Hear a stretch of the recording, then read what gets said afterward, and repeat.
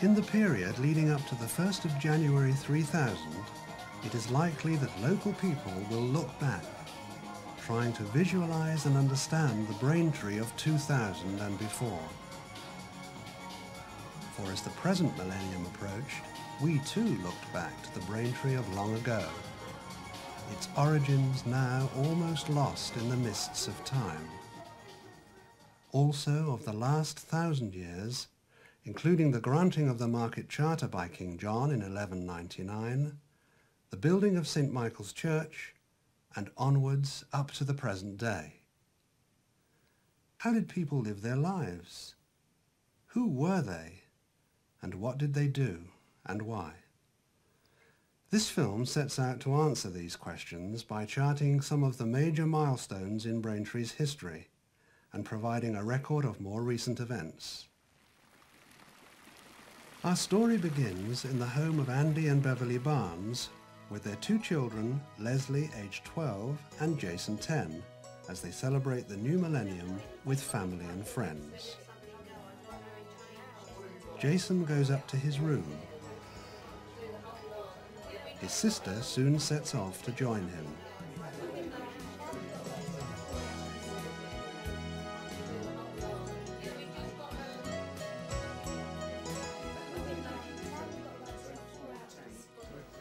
How did Braintree all start?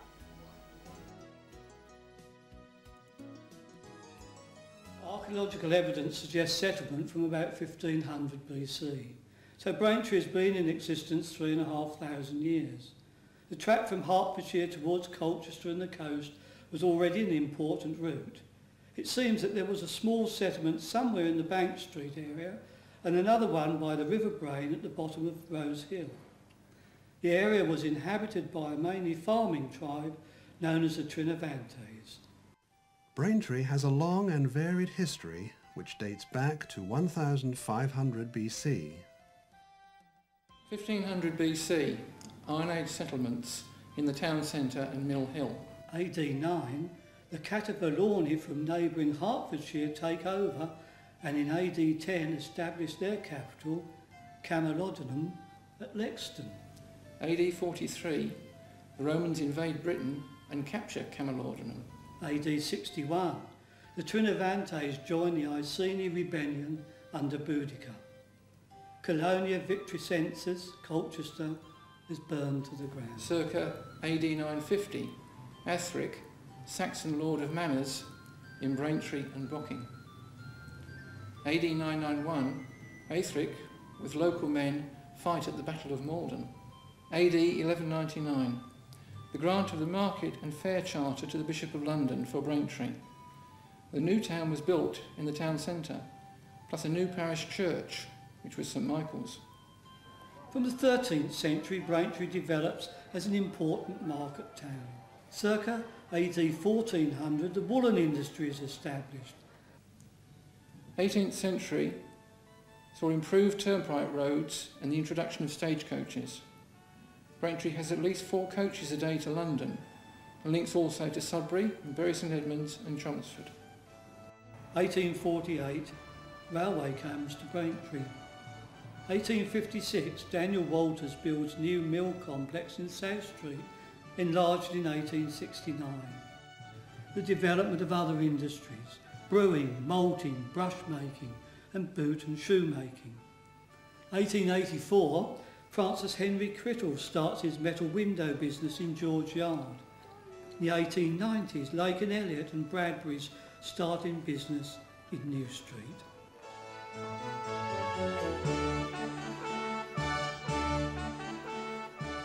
Jay, do you reckon it's always been called Braintree?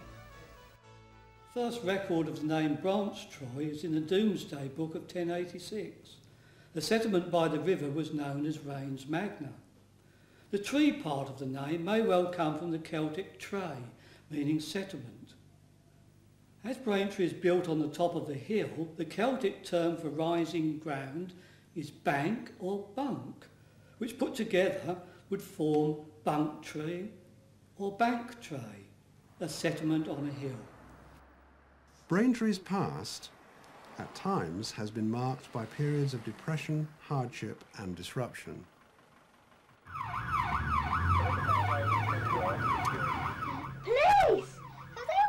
sirens? Since the 17th century, law enforcement has depended on a system of local government. The parish constable was often the local blacksmith, who in an emergency could be found at his smithy and was strong enough to deal with any violence. When the Industrial Revolution came, disgruntled farm workers rioted in protest at the introduction of new machinery. There was also disruption during times of economic depressions. In 1829, despite much protest, the Metropolitan Police Force was created, which could also be hired to assist in other areas. In the 1830s, Braintree introduced a system of part-time watchmen in addition to the parish constable. The lock-up near St Michael's Church was used for minor offences, while for more serious offences, prisoners were taken to Chelmsford Jail. Around this time it was decided to appoint a chief constable, 15 superintendents and 100 constables in Essex. In Braintree, the county appointed a superintendent and 3 constables. They were accommodated in and operated from a building in Rain Road, commemorated today by Peel Crescent. They were dressed in a blue dress coat, white drill trousers, a hard hat, and were issued with a rattle, lantern and baton painted with the county arms. As government in the new industrial age became more complicated, the most convenient agency for enforcement was the police service. This meant an increase in manpower. In 1869, a new police station was acquired in Fairfield Road, and with various adaptations, this stayed in use until 1993, when the present station in the Avenue was opened. 2 world wars brought extra responsibilities in protecting the public, maintaining security and obtaining intelligence. Greater mobility by criminals meant that quicker communication between officers became a necessity and access to the latest technologies essential. Inspector Moira Hours explains what should be done in case of an emergency. It's a Friday evening and you're sitting at home with your family watching the television when you hear a noise outside. One of your family members gets up, goes to the window and looks out into the street below. You see someone breaking into your car. What do? The automatic response is to phone the police. Dial 999. Our force information room is manned 24 hours a day, and there are a number of operators ready and willing to take your call. As soon as you make that call, an operator will take some details from you, will ask who you are, your location, your telephone number, and what the nature of the call actually is. Having established as many details as the operator can, whilst we still may have you on the line, that operator will then ensure that the nearest available police unit attends that incident.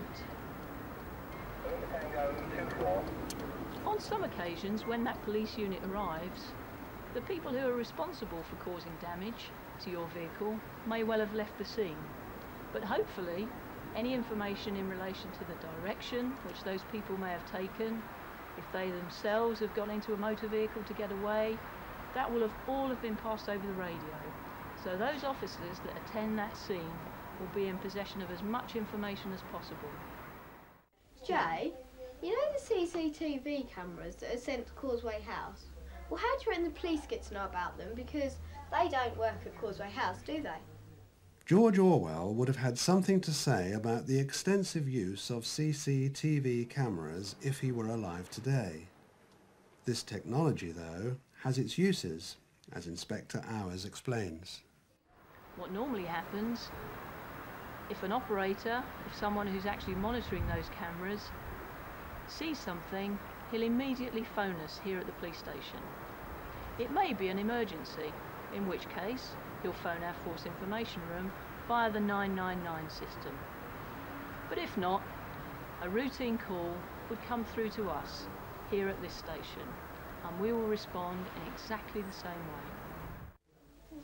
Jay, what did you reckon the council do? Originally, Braintree and Bocking had separate councils before they came together to form the Braintree and Bocking Urban Council.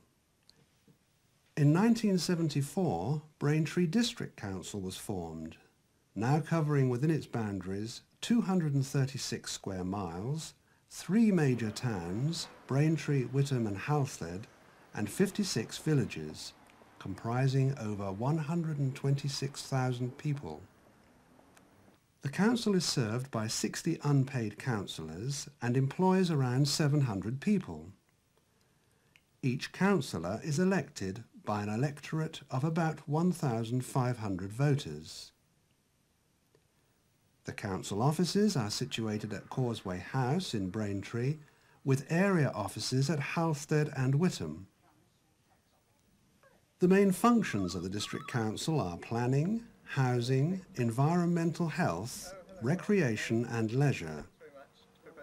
Additionally, the Care Call Room deals with round-the-clock emergencies with the elderly or disabled. What follows was the last council meeting of 1999.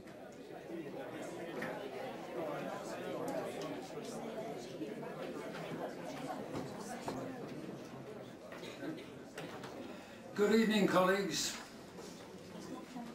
Before we start, can I please remind everybody to use the microphone, and will somebody please kick me because I'm the worst offender?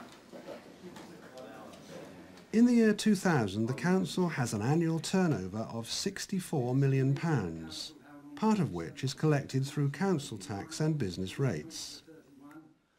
Will you accept those as a true record? Those in favour, please. Against, thank you. It has won several charter marks and awards for efficiency and service to the community. In 1993, it was voted the second best council in the world under the Carl Bertelsmann Prize and was chosen out of 10 countries, including Germany and the United States of America. Braintree was awarded its market charter by King John in 1199. William Sancta Maria, who was Bishop of London and the Lord of the Manor of Rains, petitioned him on behalf of the local traders and business people of the time. It was also at this time that St Michael's Church began to be constructed. On the 16th of June 1999, Charter Day reenacted this important event, with many school children from the district taking part. They gathered at St Michael's Church and then made their way to Braintree Town Centre. A large crowd had gathered outside the town hall to witness what for Braintree was one of the most significant events in its development.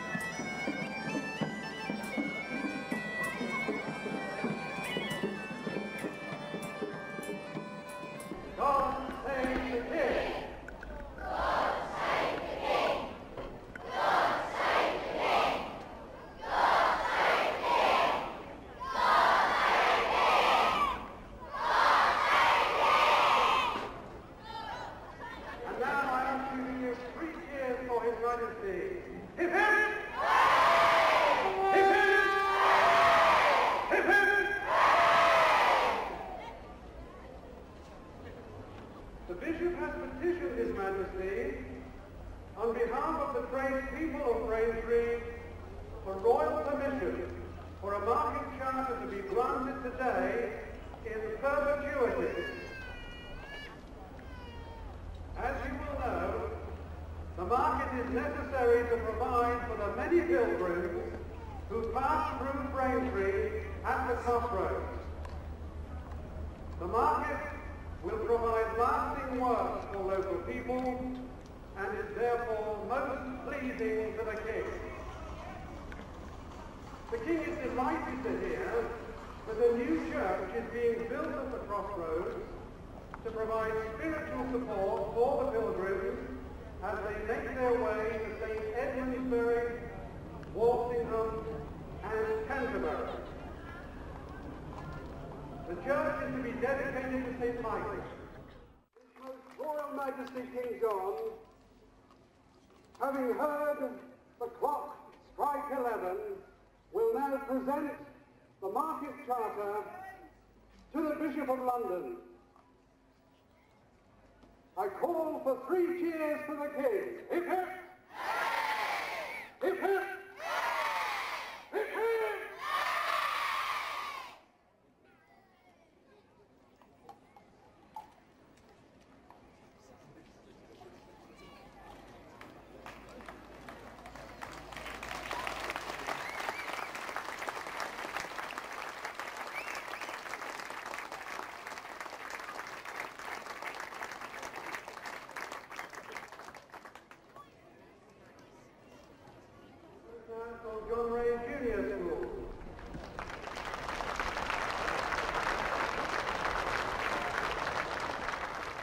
Representatives from the different schools came forward to meet the King and to receive coins, specially replicated for the day. Finally, the representatives from the Alex Hunter High School.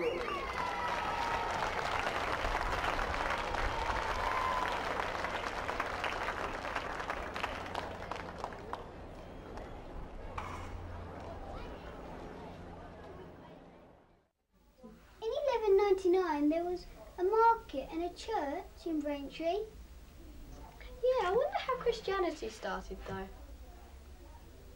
Christianity, in its development over the past 800 years, has seen many conflicts and changes.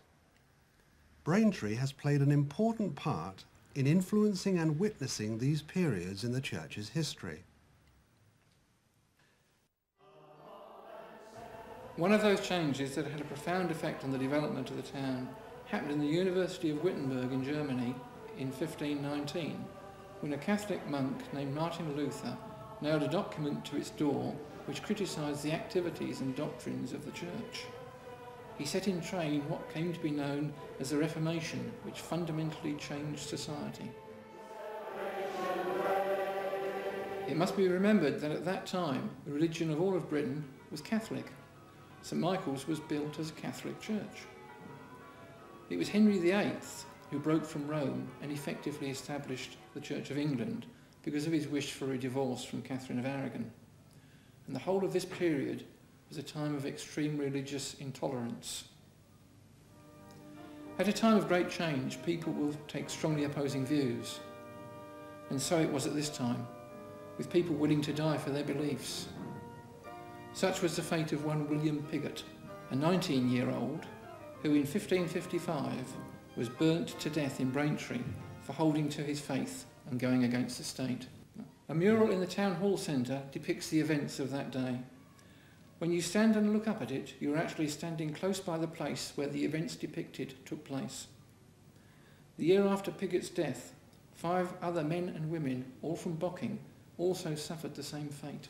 However, in Braintree, as in Essex as a whole, those opposed to the established church, who came to be called the nonconformists, grew in number, but met in secret.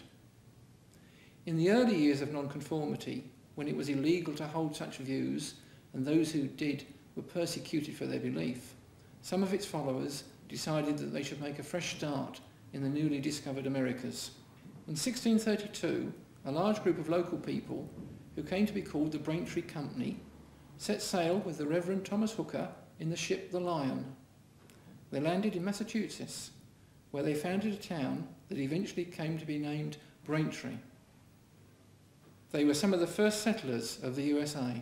However, by the end of the century, there was a growing spirit of tolerance, and in 1689, the Toleration Act permitted dissenting congregations to meet, provided that they register their place of worship. By around 1700, there were 4 such groups registered in Braintree. In 1707, the first nonconformist meeting house was built in Bocking End. This was replaced in 1818 by the existing Congregational Chapel.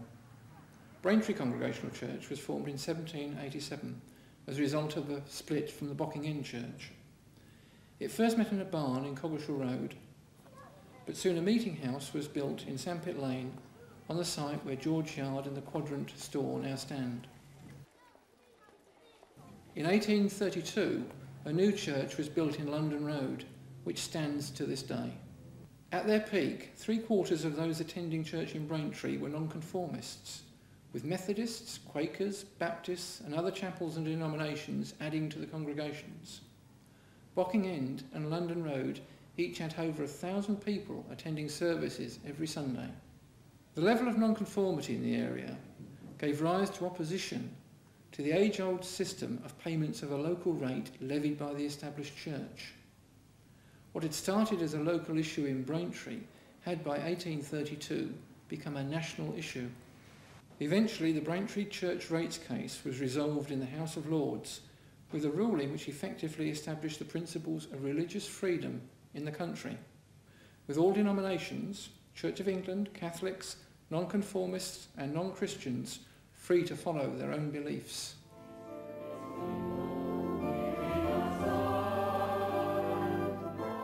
Braintree's Catholic Church was built in 1939, the first service being held on the 31st of August, the last church to be opened in Europe before the start of the Second World War. The service filmed on the 31st of August 1999 was in celebration of its Diamond Jubilee. With you and the Holy Spirit, one God, forever and ever. Amen. Pray, my brothers and sisters, that our sacrifice may be acceptable to God, the Almighty Father.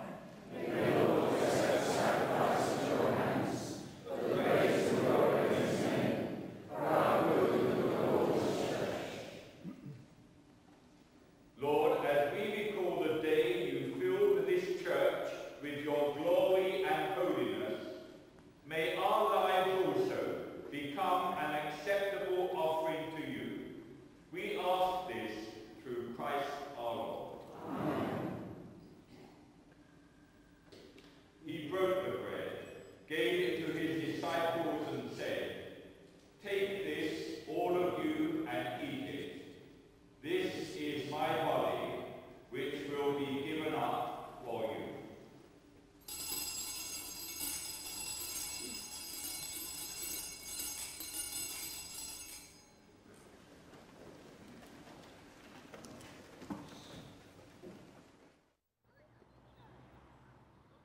You must declare your allegiance to Christ and your rejection of all that is evil, and therefore I ask these questions. Do you turn to Christ? I return to Christ. Do you repent of your sins? I repent of my sins. Do you renounce evil?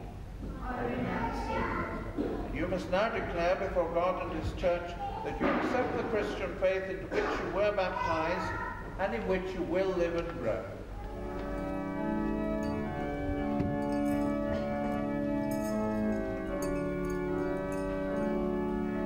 Now we're going to pray for God to give his gifts, or the Holy Spirit to give his gifts to those about to be confirmed.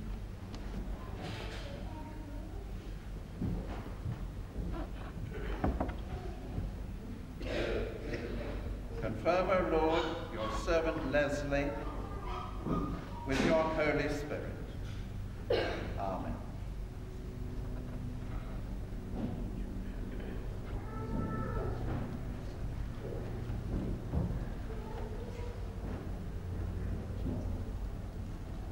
Confirm, O Lord, your servant Jason with your Holy Spirit.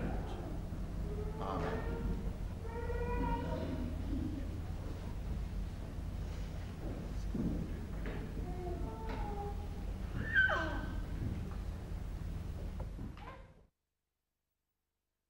What did they sell in the market? And were there shops as well? Well, there would have been shops, but they wouldn't have been factories like Dad's.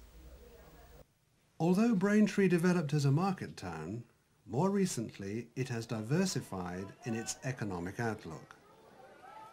The main trade during the Roman period was the provision of services for the military.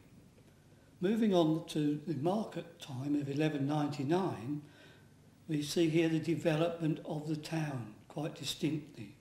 There was a provision of services for pilgrims who were making their way on their pilgrimages to Canterbury and Bury St Edmunds and other places like that. They needed places to stay and food. There were shops being developed for the provision of the needs of the people of Braintree. Animals were bought and sold in the market. It was also a place where farmers, for instance, would hire their workers for the season. With the development of the woolen industry in the 15th century, this brought to Braintree still more prosperity. With that prosperity, merchants employed servants. The weekly market continued to bring people in from the surrounding area, and the annual fair brought in people from other parts of the country as well.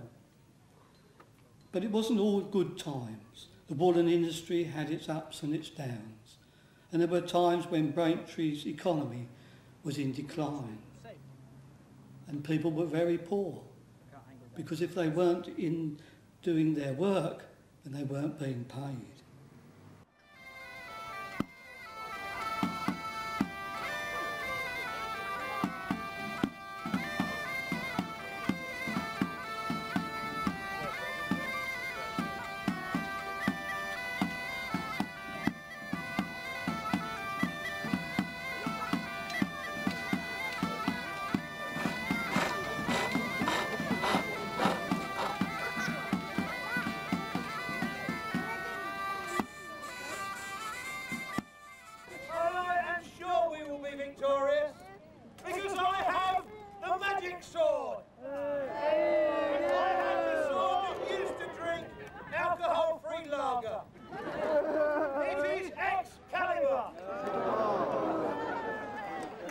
The medieval combat tournament, held at the Tabor Triangle site, saw crowds of people flocking to see the swordsmanship of the knights of old.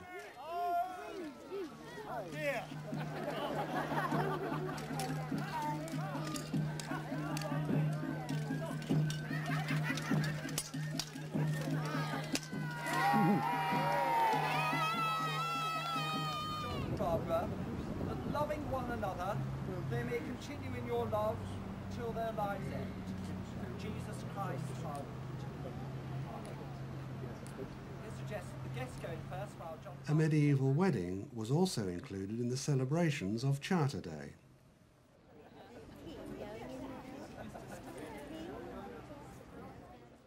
The 18th century, however, saw Braintree develop as a coaching town, with regular daily coaches to London coming from places like Sudbury, Bury St Edmunds. This meant an increase in prosperity in the inns in the town and more employment. The next major development was the introduction of the silk industry. In 1810, George Courtauld built a silk mill in Chapel Hill.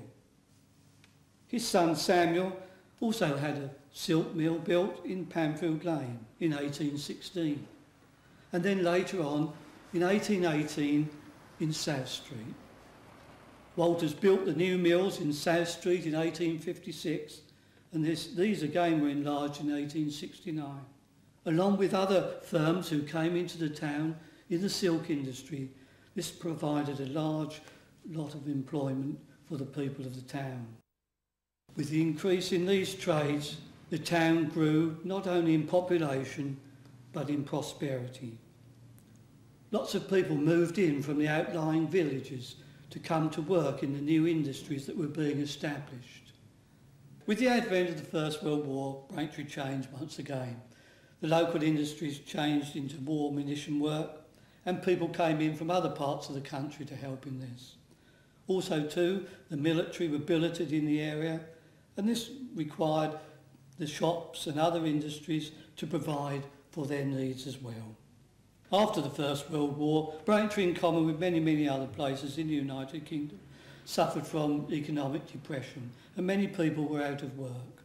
Crittles were one of the firms who were able to help in this respect because their business was booming, and many people actually came from other parts of the country into the town to work at Crittles. 1939 plunged once more into a world war. The Braintree industries again put their efforts into the war. Braintree as a town is affected. There is bombing, there is damage, but in the main, Braintree survives the war quite well. Each year, on the Sunday nearest to November the 11th, many people meet at the Braintree and Bocking Public Gardens to remember those who fell in past wars.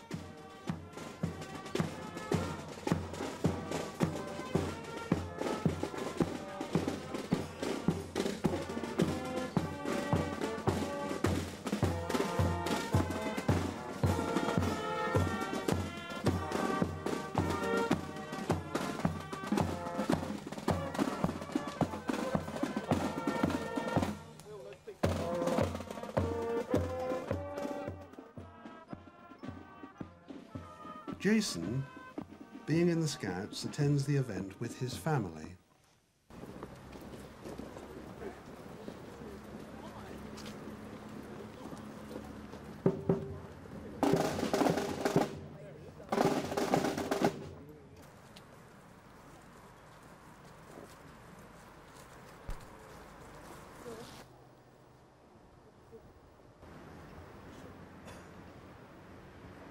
This Remembrance Day we come, O Lord, in gratitude for all who have died that we might live, for all who endured pain that we might know joy, for all who suffered imprisonment that we might know freedom.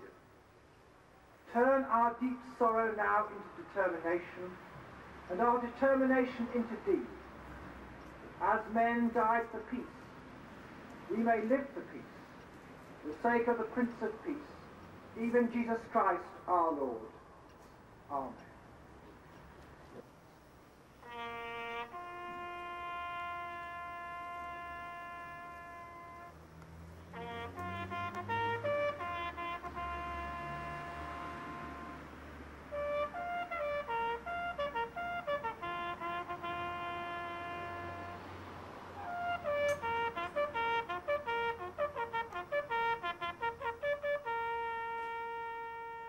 Braintree District Council. But after the war, things have changed. The industries that once prospered were finding difficulty in the international markets, many of which, of course, have disappeared. And as a result, many of the larger industries went into decline. And from the 1980s, many of these large firms, in fact, not only declined but also closed down. Since then, we've seen the development of industrial estates around the town, where many smaller firms have flourished and developed, thus forming the basis for a new form of economy for the town.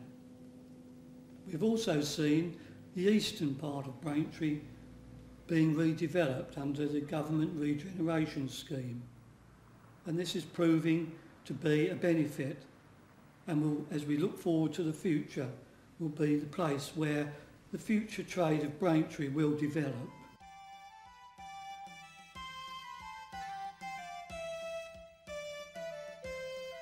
Braintree's whole economy was really built on textiles, going back to about the 13th century. It was monks in Bocking who are credited with starting the wool industry, although it probably was established even before that. But by the 17th century, it was the main economic activity in the twin towns of Braintree and Bocking. And it was because of the wool industry that people like Courtaulds came to inherit the weaving skills that had built up over those hundreds of years, and also the established merchants and trade. And it was really the combination of the skills of the Courtaulds as really imaginative manufacturers in the 19th century that took the area to the really greatest importance for producing silk commercially. And of course, from that developed man-made textiles, so that's when we took on a worldwide significance. Having the textile industry in the town and also the market is why the railway came, and the railway was pivotal for other industries establishing. And at the end of the 19th century, it was the engineering skills that had developed through textiles that diversified into things like making bicycles, which led to the rise of people like Lake and Elliot. And so by the 20th century, you've got three routes: heavy engineering through Lakes and then Bradbury's later on.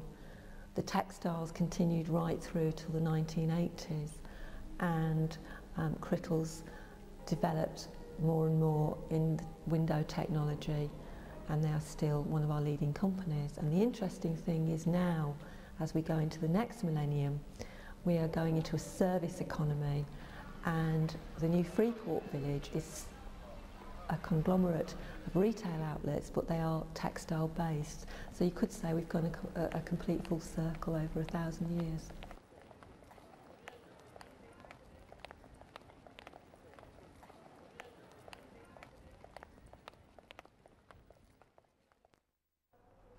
Back at the museum, Jason views some workplaces from the past.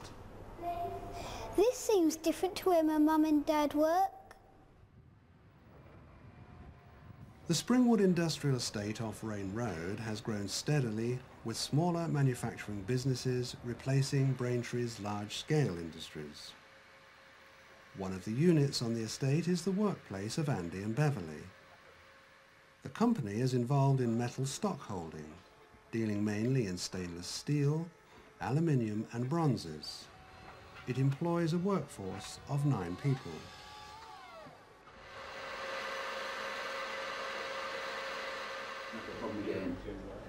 All right. Thanks very much. Bye.